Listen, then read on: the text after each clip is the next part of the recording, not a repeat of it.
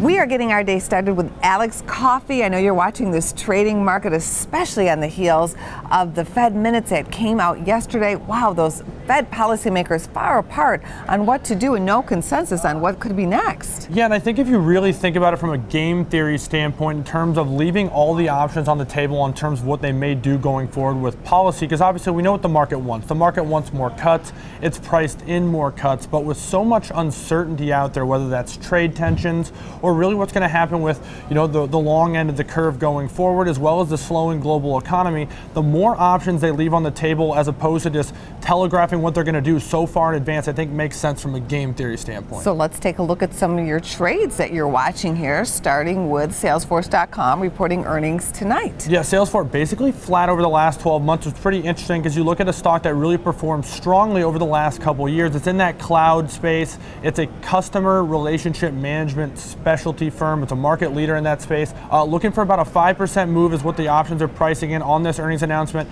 Traders still confident in this one though. They are looking to sell the 140, 135 put spreads for this week's expiration, which is just outside that expected move. Foot Locker also reporting earnings this week. It's really exposed to Nike. Over 2/3 of its product mix is going to be related to Nike products. Traders looking at this week's expiration and actually going with the trend on this one, buying the at the money 40 put 35 put 40-35 put verticals.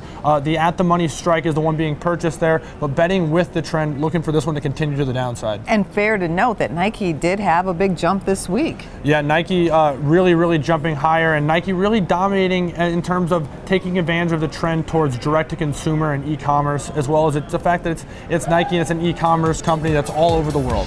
Thanks for coming on our show. Yep, thanks. For more Business First AM, check us out on social media. We're on Facebook, YouTube, and Twitter. And go to businessfirstam.com for where to see our show on TV.